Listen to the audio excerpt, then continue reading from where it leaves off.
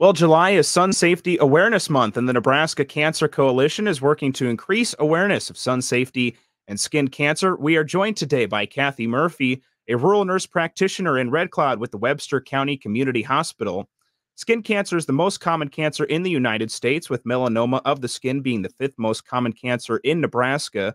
The good news is that early detection of skin cancer can save lives. And Kathy, why is early detection of melanoma so important? Oh my, it is very important because the sooner we diagnose, the sooner we can get treatment going, and the higher survival rate goes is directly correlated with that. What can Nebraskans do to help with early detection of melanoma?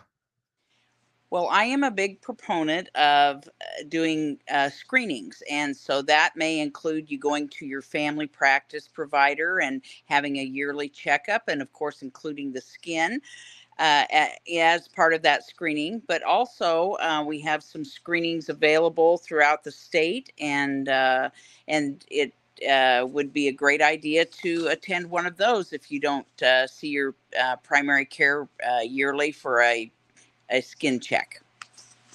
What all goes through a skin check? What is that whole process like? Well, so if you go to a dermatologist, they usually look you over from head to toe. In some of our screenings, we mainly focus on the areas where the sun hits. So, of course, your face, your ears, your neck, your upper back, your arms, and your legs. But if you go in to see your primary care, they may have you kind of disrobe and look all over because melanoma can hide anywhere, and so it's not always just the sun exposure, but so it's good to check everywhere. What are some of the factors for a higher risk of skin cancer?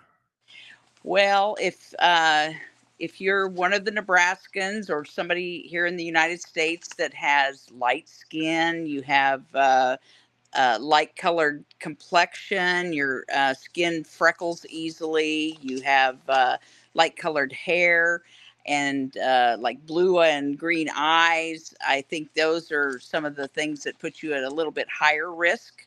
And then, of course, we always promote trying to decrease that risk by using sunscreen, hats, good cover for your arms and legs when you're out in the sun, and also avoiding being in the sun from when it's the hottest, from like 10 a.m. to about 4 p.m.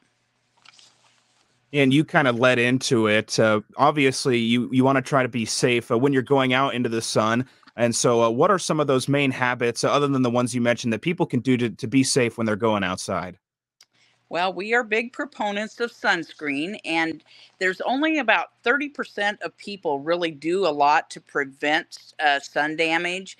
And so I'm always startled by that because I see a lot of people putting sunscreen on. But one of the problems is that you can apply it, but if you don't reapply it while you're out there, then it loses its effectiveness. And so reapplying sunscreen, making sure it's at least 15% or a 15 SPF or higher.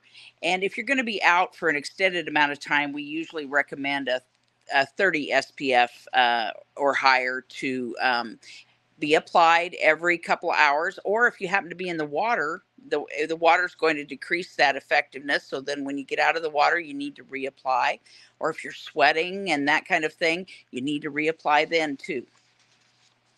Kathy, is there any other information that you think would be good for Nebraskans to know just about being safe to prevent skin cancer?